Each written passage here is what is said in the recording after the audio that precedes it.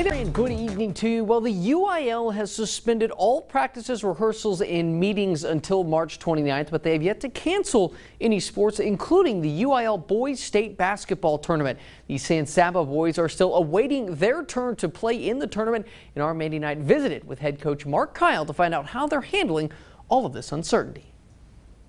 Complete torture. It's just, you have no idea when you're going to play. You have no idea anything. With the state tournament postponed until further notice, it's nearly impossible to plan for the best case scenario. If they did reinstate it, would we finish it before baseball and track? Would we finish it after?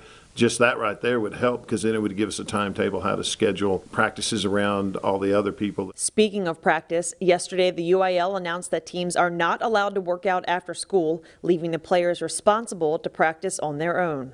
Cannot use the school facilities, and so as soon as school's out, they're out.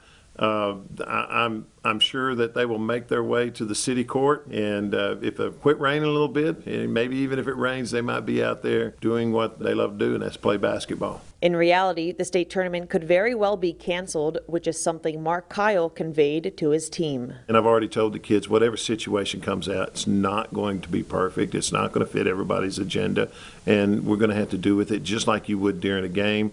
Situation comes up, you're going to have to adjust, you're going to have to adapt, and you're going to have to find a way to get what you want done. Since the COVID-19 pandemic is unprecedented, Coach Kyle wants to be an example to his players that they can get through this together as a team. Why I was in the business to begin with was, we want to win, we're competitors, but it was not about W's and L's, it's about life lessons and teaching, and this is a hard life lesson, but it is one of those, and how I meet this challenge, hopefully it'll go a long ways to showing these kids how they too can meet that challenge. Reporting for Fox 44 Sports, I'm Mandy Knight.